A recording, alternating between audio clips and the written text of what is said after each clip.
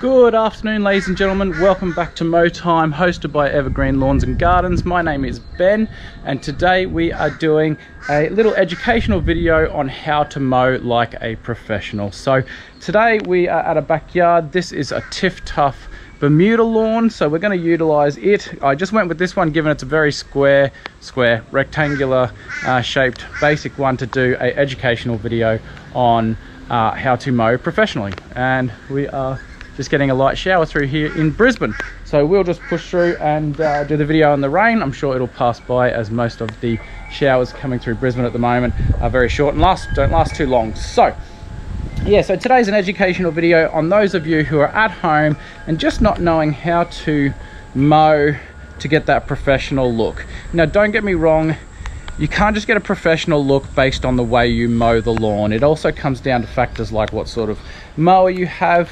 what type of grass variety you have as well, and that will depend on the finished look of your lawn. But today is just the basics on how to mow your lawn professionally and to make sure that you don't miss bits, etc., when you stand back at your finished product and see little bits of stalks of grass sitting up everywhere. So I'll show you a few key things to make sure that doesn't happen. Now, for you guys that have just started a mowing business and are new to it and still learning, but you know, have a somewhat gist of what to do, then this is sort of helpful for you, because you're not, if you're missing bits, then you have to go back to that area and redo it, and you're wasting precious time to get the job done and move on to your next job. Okay, maybe it's going to be a little heavier than I thought.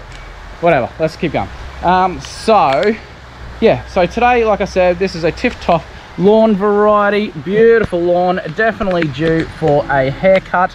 But yeah, this has had a slow release fert about 2 months ago, and that is seeing it through nicely. And then currently we are getting some of these rain showers through Brisbane as we have a storm heading down the east coast of Australia, where Brisbane is based here in Australia. So yeah, so we're getting some nice rain through currently, which is really kicking the lawns along. And as you're probably watching this, your lawn's probably growing pretty quick too if you're here in Brisbane and whatnot. So yeah, so let's get into it. First and foremost is doing your pass around the perimeter.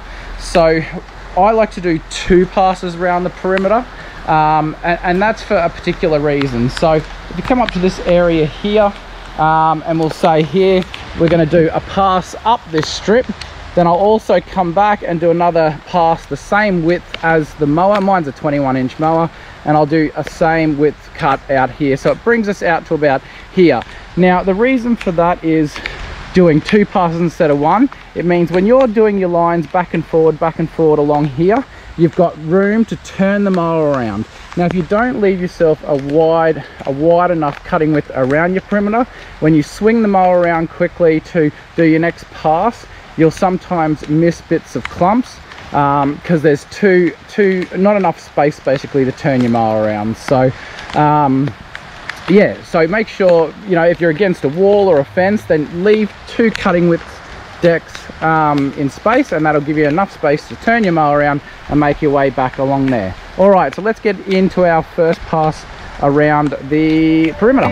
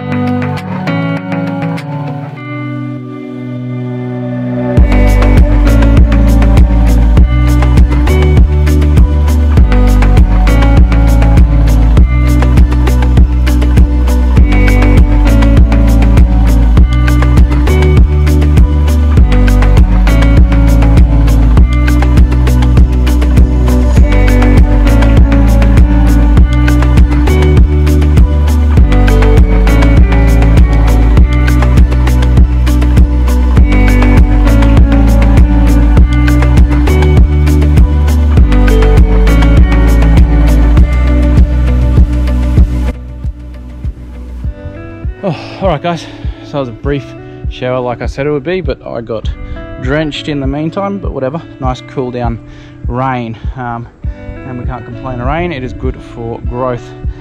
And anyone who's got water tanks as well.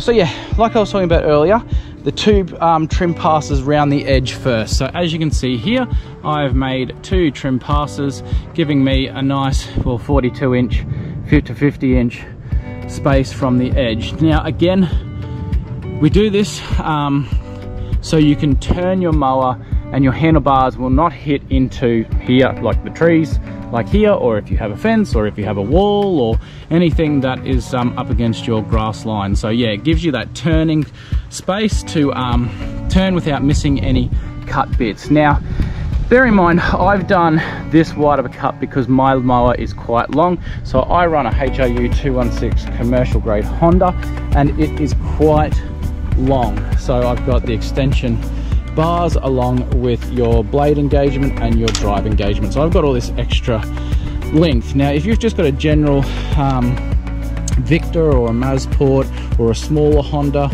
just for sort of home use, then yours won't be as long. Plus I've also got the bull bar and carry bar on the front here as well, so mine is, yeah, quite long. So that's why I leave such a wide gap for turning in. Now, if you have a smaller mower that's not so long, you don't have to do as wide a gap for your first and second passes round. You could almost just get away with doing one, but again, it depends how confined you are up against whatever it is in your path to spin your mower around and make your pass to the next one. So the next little tip we're going to talk about is getting your lines right. So that is the big thing for the finish of the lawn. Now, a lot of people ask me about how do I get stripes in my lawn, etc, blah, blah, blah. Now, stripes in your lawn purely comes down to the type of mower you got. So, commercial mower like I've got here, which is just your domestic rotary mower, it will not generally really create stripes in your lawn because it doesn't have what's known as a roller. Now, a roller is what is on a cylinder mower, and if you're not sure what a cylinder mower is, just Google it and you'll be able to find out. But on the back of a cylinder mower is a big heavy steel roller, and that is what's used to fold the grass blade over and create those stripes. Now, it isn't exactly the mower that creates the stripes, it's the mower paired with the big ball of heat up there, the sun. So the mower folds the grass blade over one way, and then when you turn around and do your pass back this way, it folds the grass over the opposite direction.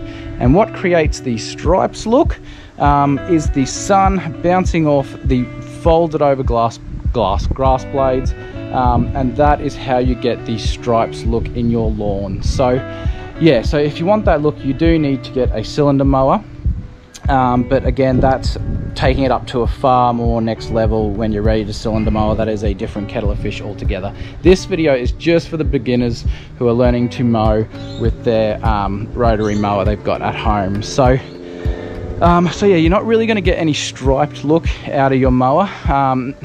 The other things it comes down to also is the weight of your mower. Some people like the lines look of the wheels in the grass, which does look nice, just to give it a nice look, and you see some lines, sort of not stripes but lines of the wheels marks in your making grooves in your lawn. So that you can definitely achieve with your home mower. The problem, like you see, if you have a look at my mower videos and my video, you'll see that mine leaves quite decent lines, but that's because it's a heavy mower.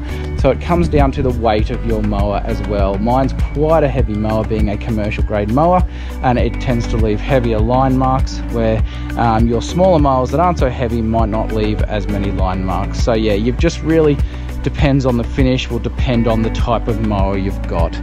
And also depends on the type of grass variety you are working with as well. So this is a tough grass. This can be mowed really low with a rotary mower and can be mowed quite high as well. But yeah, I'm cutting this one at approximately like 40 to 50 mil. I left it a bit too long. We've been flat out, and with the rain around here in Brisbane, everything is growing like no tomorrow, and so yeah, I've left it really a bit long to cut this lawn, but it's just when I got a chance to get in and cut it. So so talking about the mower, yeah, it depends on the type of mower you got. Will depend on the finishing look, on what sort of lines you get in your lawn. Some people don't even like lines in their lawn. They like no lines appearing in their lawn. They just like the whole flush green look, which is beautiful as well. I like it all. As long as it's grass related, I like it. So yeah, so it's up to you. So as you can see already, I've made some passes here, and you can see you know, the lines come up quite clearly. Now they will come up more clearly the higher the grass is as well, just because you've got more grass to fold over. So so yeah, the lines will show up a little bit more. And again, like I said, it depends on the weight of your mower. Obviously, if you've got more weight on a grass blade, it's going to fold down flatter and whatnot. So yeah, so next what we're going to talk about is actually keeping a straight line and mowing straight. So when we talk about that, it again depends on your mower. So as you can see on my mower, if I get down in line, mine's a 21-inch cut, and you can see the mower deck actually sticks out a bit further than my wheels. Now with depending on your mower, you need to find out where your blade disc, oh shit, not blade disc, your cutter deck, sorry, comes out to. Now on your smaller sort of Mazport and Victors and whatnot, they won't come out this far. They might come inside the line of the wheel, and if that's the case, then you need to work out where you need to line your wheel up with your next pass along the grass. So with mine, I'm able to just put my wheel back in the line of the wheel mark I've made already, and it'll cut the grass, I know for sure, because I know my cutting blades are coming out wider than the outside of this wheel. So that's how I gauge my lines to get them nice and straight. I just know if I keep my wheels in the wheel markings made already, that I'll get a clean cut and I'll get a parallel lines each time we move along. Now again, you need to check out your mower and see where the where the deck comes out to, and then you'll be able to work out from there where you need to put your wheels for it to keep a nice straight cut, and also cut everything as you pass along. Now if you're not sure, just do a couple of passes first, and that'll just give you a guide on where you need to put your wheels. And then some people say focus on something in the distance and aim for that. I don't necessarily do that, because sometimes if you're watching too far ahead, you're losing you're being distracted from what's actually happening in front of your mower. So I generally like to watch a couple of meters ahead of me and come back to the mower, and that way it just keeps me nice and straight, and at the end you've got a nice straight line, not these like zigzaggy lines where you're bumping all over the place. So yeah, now also before you do mow as a professional, if I already like know the lawn, so take this one for instance, I always come here and check for fruit sitting on the ground, because anything sitting on your lawn, one, if it's sitting there too long, it'll kill the grass, and two, it might be something you run over and your wheels will bump and knock and shift your cutter deck out of position, or just raise your cutter deck up so you don't cut that bit and you keep going. So if you're a bit fussy like that, make sure you do a bit of a walk around of your property, or if you have children that do a lot of playing in the backyard and like to drop a lot of toys in the grass, then keep an eye out for them, or you'll see Mr. Ken or Mr. Barbie's arm go flying this way and his leg go flying that way, and your kid might not be too happy about that. So yeah, so I saw a bit of fruit here while I was mowing the trim pass, and look what it's done. So it's left a dead patch here from sitting here too long. Don't get me wrong, this will come back, it's all good, but yeah, you just don't want to leave those things on your lawn. So it is good to walk around and pick off anything that may have fallen on the lawn and get rid of it, so you, one, don't mow over it, and two, it doesn't kill your lawn. So yeah, these are the little fruit things that drop, and you just got to get them off the lawn before you start mowing. So yeah, so I'll attach the camera to the mower, and then I'll do a couple of passes, and you'll be able to see exactly what I'm talking about when I'm running my wheels in the wheel line that's marked there already from my first pass. So yeah, that's step number 2 in how to mow your lawn.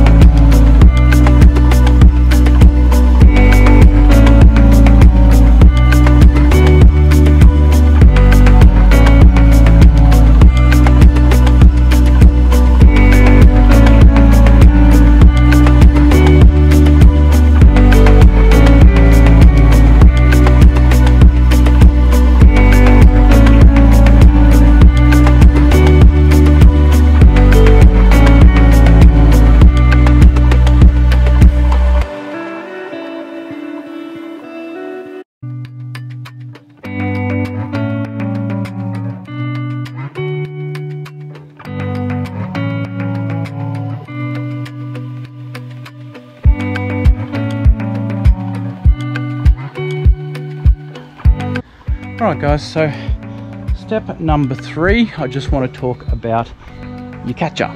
So emptying your catcher is really important as well for ending up with that professional look of a mow on your lawn. So you don't want to let your catcher fill up till it's chockers and your mower is spitting it out everywhere.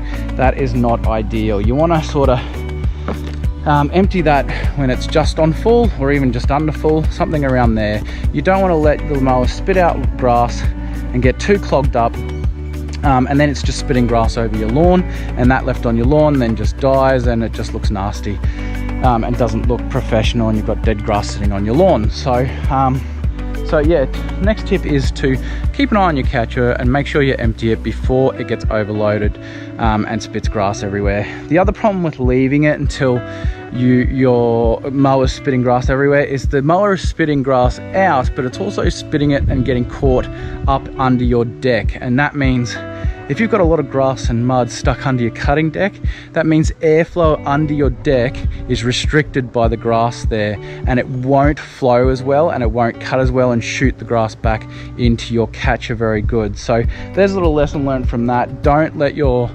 catcher get all the way full that it's spitting out the side for those two reasons. So yeah, definitely a big tip, because that's one people most commonly do. They're not sure when to empty their catcher. They wait till it spits out the side and the mower's struggling. They're like, oh, time to empty the catcher, but don't leave it that long. So what I normally do, if your lawn's really long, then just gauge. So make some passes, and then yes, the first time if your mower starts to spit out, then you know you've gone too far. So say you did 2 passes of your lawn from side to side or back to front or however you're mowing, and it spits it out, then you know 2 passes is too much. You need to only do like 1.5 passes and then empty your catcher, and then you'll know, okay, that's how many passes I can do before I need to empty the catcher, and it won't spit it out everywhere.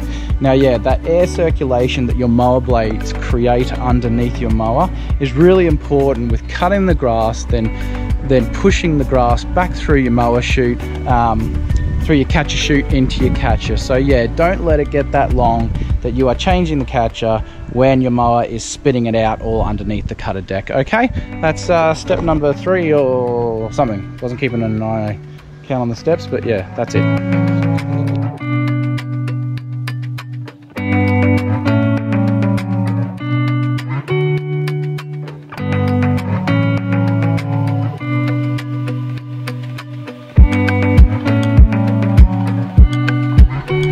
Alright guys, well that is it for today. I hope you've sort of picked up some tips and are going to go out into your lawn and have a go at those little tips I gave you for mowing like a pro. If you have any questions or uncertainties or anything like that, make sure you put them in the comments below. But yeah, that's sort of the super basics to how to mow your lawn like a professional, and that just for the beginners who are wanting to learn how to mow properly. But yeah, also learning how to mow properly also makes your time mowing faster as well, instead of sort of going all over the place and whatnot. So if you do mow like I showed you, it can tend to make your lawn a faster mow job for you. So yeah, so keep that in mind. But yes, as you can see, we are all done on this tough backyard here. Now it was a bit soggy due to that bit of rain we got through, but this stuff is looking good. Super happy with this.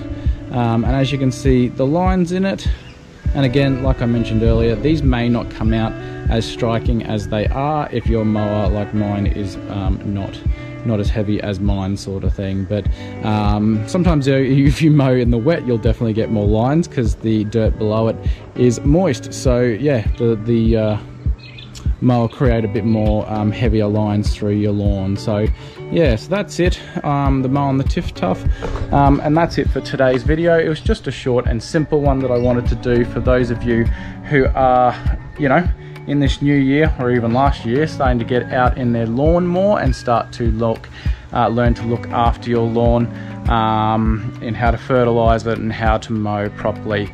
Now I've sort of given you a beginner's guide on how to mow your lawn correctly. A key thing to remember too is just to regularly mow as well if you're looking for that nice pristine lawn. But But anyway, so thank you so much to the new subscribers who subscribed, and for the old ones as well. Thank you so much for the support in the channel.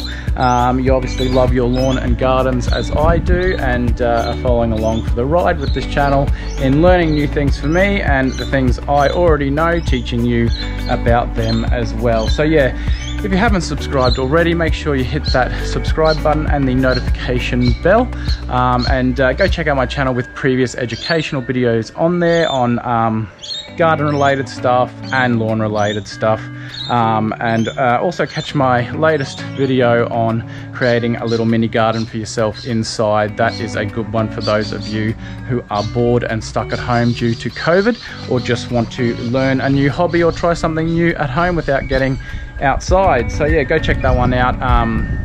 If you haven't already, I'll leave the link up here for you, and you'll be able to go check that out, or here, I can't remember which side it is, one of those sides, the link will be there, but go and click that and you'll be able to go check that video out as well. So anyway, ladies and gents, I hope you're staying well. I hope you've had a fantastic start to your new year, and I hope it just keeps getting better for everyone and that. So yeah, stay positive, stay happy, and yeah, we'll see you in the next video.